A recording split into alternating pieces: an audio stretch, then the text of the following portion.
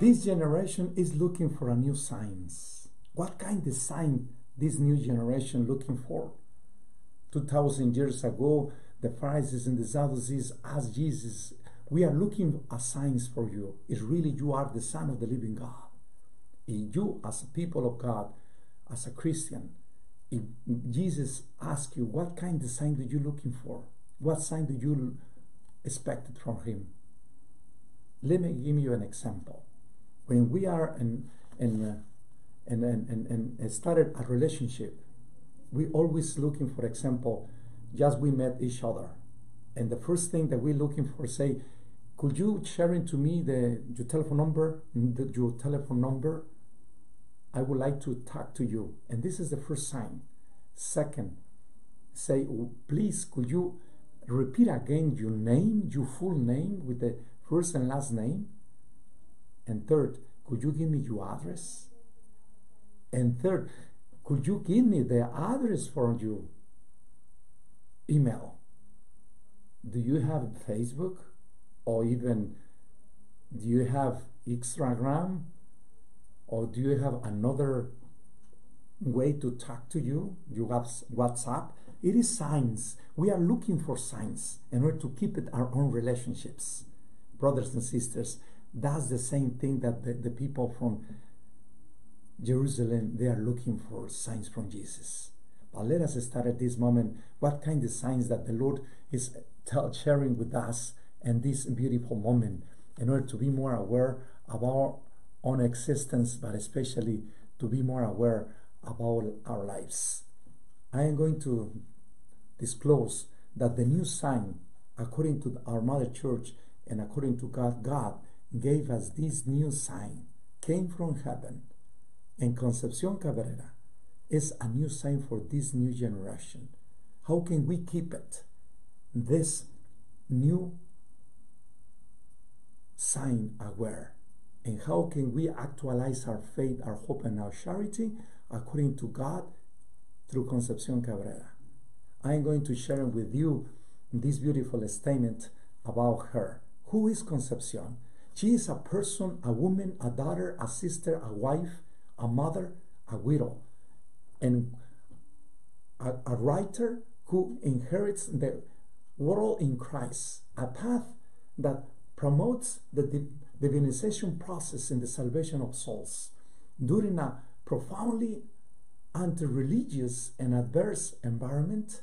However, despite the anti-Christian adversities of Mexico, and from 1901 to 1937, Mexico has the revolution, as well as the world have the First World and the Second World. And in Mexico, she left in that time, 1901 to 1937. Even she born in 1862 in San Luis Potosí. And this is something very interesting that we need to be aware in order to put in the context who really Concepcion is, in order to be more aware about how God is going to give us through her, this new sign. We are looking for signs. This is the sign that we receive for this new generation. If you want to see God, you can see God through this beautiful image. Thanks be to Concepcion Cabrera that the Lord spoke to us in this new sanctuary. And a year ago, in May 4, in Mexico City, we received the beatification that she making a miracle. No, well, she interceded and Jesus made the miracle. And thanks be to her, the person became well. But she gave us this beautiful sign, came from heaven. And God tell Concepcion, I am give you a new sign for this new generation. Is the Apostolic of the Cross. Apostle of the Cross, this is the new generation that they are going to seat me. And then Concepcion became aware about this beautiful statement, this beautiful person that we need to be aware in order just to renew ourselves, to renew our heart, to transform our heart in a new tabernacle, like a new freeway, a new autopist, a new airport, that the Holy Trinity can come to ourselves. can arrive in ourselves. And the Holy Trinity wants to make an appointment with us. And that's why Concepcion invites us and to help us to be more aware in this. Brothers and sisters, let us keep on going.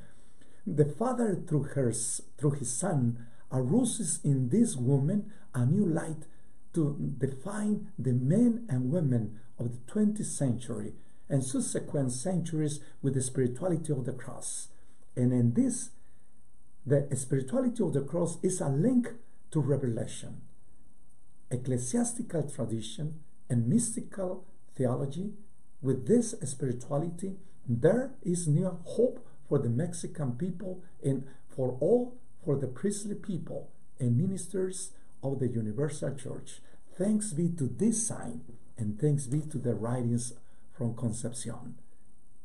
In other words, in her human and spiritual development, Mr. Concepcion is a good example as an instrument in the hands of the Father in union with the Son. She seeks her transformation and lets the grace act in her being, which the Holy Spirit presents to her through his actions and her life and maternal vocation, until she reaches the divinizing process of her whole person. The compass of her spirituality itinerary is to be guided but directed by the Spirit of the risen Christ, who is given and presented as a bride, as a light, as an energy, as a Wi-Fi and a spiritual source to renew her theological life, faith, the three virtues, faith, hope, and charity. And the experience of the cardinal virtues, and above all, purity, obedience, and humility. Concepcion became so aware about the presence of God as a Father, Son, and the Holy Spirit. And this is beautiful, how she discovered that presence of God in our midst. And that's something interesting that we need to be aware about, this beautiful vocation that we can discover in Concepcion in order to be more kind with the Holy Spirit. God is constantly bringing us new signs, send us new messages that we need to be aware. Concepcion became aware. Why? Because thanks be to the Father, the Son, and the Holy Spirit, now we can read, for example, let me just put it in context about this beautiful gospel that we have right now in St. Luke. While still more people gather in the crowd, Jesus said to them, "This generation is an evil generation. It seeks a sign, but no sign will be given it, except the sign of Jonah. Just as Jonah became a sign to the Ninevites, so will the Son of Man be to this generation. At this judgment, the Queen of the South will rise with the men in this generation, and she will condemn them, because she came from the ends of the earth to hear the wisdom of Solomon. And there is something greater than Solomon here.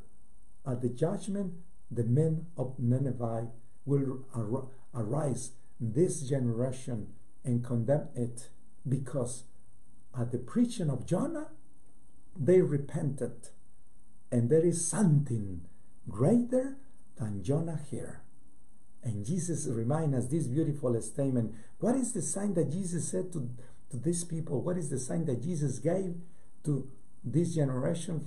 He said, I am going to spend 3 days under the earth, and I am going to die for you, and I am going to rise. That's the sign that I'm going to give you to you. As Jonah, he was spent three days and the big fish, I am going to spend 3 days under the earth, and then after 3 days I am going to rise. That's my sign. That's my sign that I give you to you. Second sign, Jesus tells us, let me tell you this. The second sign that I give you to you, I am going to bring you new knowledge, new wisdom. new wisdom came from my Father is beyond Solomon, because Solomon is a servant of God. I am the Son of the living God. I have the wisdom, the knowledge, the strength, the courage came from heaven, and I am the wisdom of God.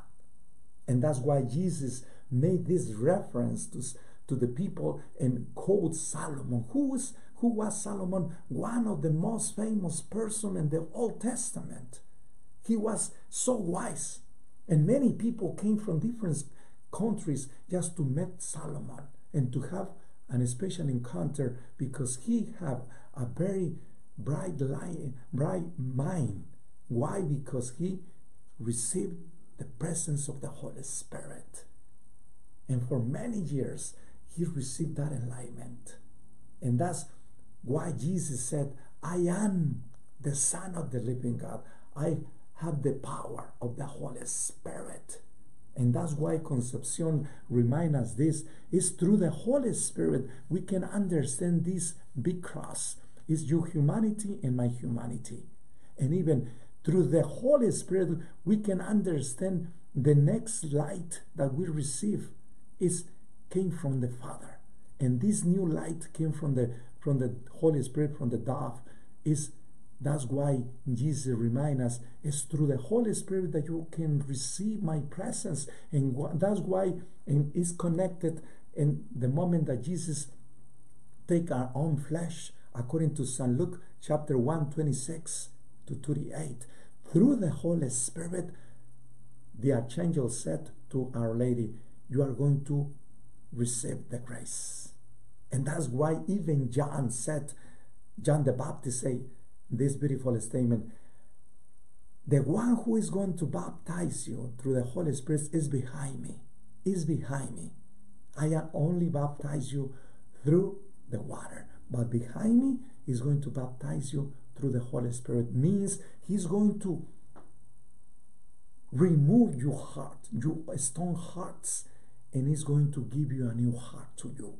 He's going to bring you new talents, new qualities, new virtues. That's why Concepcion became so important to all of us through her virtues. She became so aware about the beautiful statements that we can receive from God, and be more aware about his kindness and his love, in order to understand this, even his presence and his kindness. The Lord reminds us through different ways how God works with us. And I am going to read to you something important in order to understand the life from Concepcion. And she wrote this beautiful statement in her diary in the book 57, verses 181 to 118. And from the Father love, and from the Son love, and the Holy Spirit proceed love. No as a scald, because in the divine person no one is before another. No like the last, because none is less than another. No first as another. Reference to God in the unity of the Trinity, but they are in the divine genealogy. Concepcion reminds us this beautiful statement: God is love, and through love I am going to help God to take care this new sign. And that's why even we can furthermore, through the Spirit of the Father and the Son, as a GPS of her soul, it presents new strategies to fight against all the adversities of her time, but more importantly with those of her own person. She was born and grew up with many academic limitations. This is another sign that the Lord tells us through Concepcion. Concepcion received very less information or academic information. Even no one standing did not prevent her to be a priest, prophet, and king in her Mexican reality, despite the little education she received in so many political conflicts of her time. In this human spiritual process, we can see that she is a Christian who lives what she preaches. And as a result, she becomes a good divinizing example for the universal church. She is a good shepherd who takes care for God's sheep and gives her life for them. Like we discovered this in John 10, verses 11 to 12. Concepcion became a good shepherd for many people because she discovered 5 new different ways. And the first way is she created a community, the Apostle of the Cross, and it belonged to this picture. And that spirituality, we can see it in many people, as well as the Sisters of the Cross. Even another community, the Fraternity of the Four Priests, even the Chase of Love, and the Missionaries of the Holy Spirit. She bring new signs to the people and say, God is speaking to me, and it is not only for me, this signs is for you. And I am the instrument. I am the channel. I am even the way. Jesus is going to walking through me to you. Be aware. That's why Jesus said to this generation, the only sign that I am going to give you to you, I am going to die and rise for you. I am going to tell you through my crucifixion. And also Jesus said, I am going to give you this sign. As well as Moses arise the serpent in the desert, I will be arise. And when you saw me, you will believe in me. And this is a new sign. Jesus tells us today in this beautiful gospel that he's speaking about his crucifixion. That's why even Jesus said to all of us in this beautiful gospel that Ken tells us again that the Lord even reminds us this. Whoever wishes to come after me must deny himself, take up his cross, and follow me. We can discover this in Matthew chapter 16, verses 24. And Jesus said to all of us, I am going to take the whole humanity and I am going to bring you to my Father.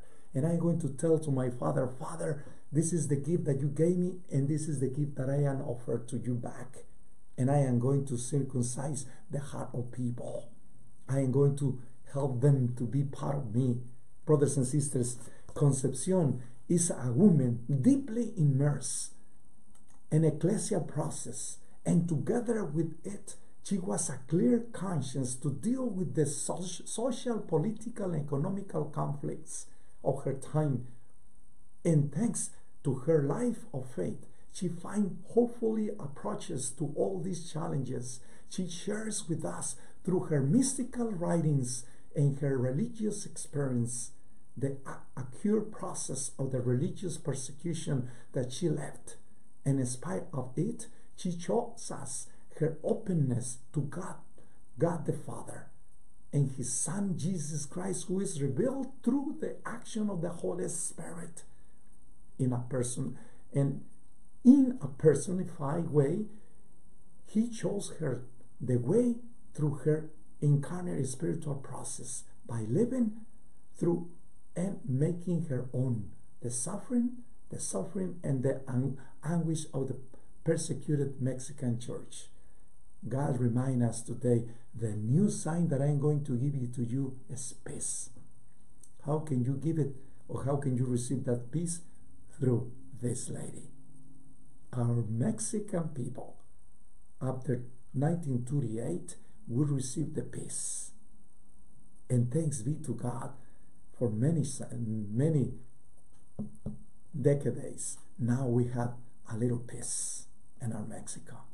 But it's time that to ask this question, how can you promote peace in this moment in your environment? And the sociological, political, economical, even in your academical education. How can you promote peace in your family and your job, and the way you are driving, the way you are buy the things, and the way you are in the supermarket, even you drive? How can you promote respect and love to others? Concepcion remind us this beautiful statement. What remains but how to estrange with the help of divine grace through their meditation of the Son of God? We can make this question. The revelation and the knowledge of Concepcion became so aware in this beautiful time. And that's why we need to be aware. Brothers and sisters, we can make another question. And he makes himself known through the revelation that leaves us as the first source of the sacred scripture. Subsequently, we see in the Bible itself many mystical experiences starting with Abraham, Isaac, Jacob, Joseph, Moses, Ezekiel, Isaiah, Zechariah, as well as the Virgin Mary, John the Baptist, Stephen, St. Paul, when he discovered, according to the Acts of the Apostles, that mystical experience. When Jesus appeared to him and said, "You are looking for signs, I appear personally to you." And the signs that God gave to Moses is the 10 Commandments. The 10 Commandments, the stones that tell the people that I love them and this is my sign for them. Tell them and follow my 10 Commandments. That's the sign came from Moses. And Moses appeared to the people and say, God gave you these new signs to you. As well as Concepcion, after she has the encounter with Jesus, Jesus explained to her about this cross that later I'm going to explain to you. But now another sign that we can see in her in Concepcion, she became a mystical. She had a special encounter with Jesus, and especially in the moment of the incarnation, the mystical incarnation. Concepcion became aware about this. Brothers and sisters, running through the John the Evangelist, we can see even the whole Gospel of John, as well as the Apocalyptic, we can see in John that mystical experience. The same sacred authors use certain analogies and metaphors, and present in the developed do not use proper names, but we can discover the metaphors to make God known and thus love Him better. Therefore, the metaphors I present and developed do not use proper names to describe the Holy Trinity, but rather use appellative to continue deepen in our theme of divinization and thus be able to arrive at the affirmation of the incomprehensibility of the ineffability of God. I am going to present to you special analogies through this new evangelization, and I am going to speak to you about who is Concepcion Cabrera. The next talks, I am going to spend a little more time about her, and I am going to quote special signs that we receive from God through Concepcion in order to discover this incomprehensibility and the ineffability of God. How can we become more aware about the existence of God in our midst? Concepcion is going to help us.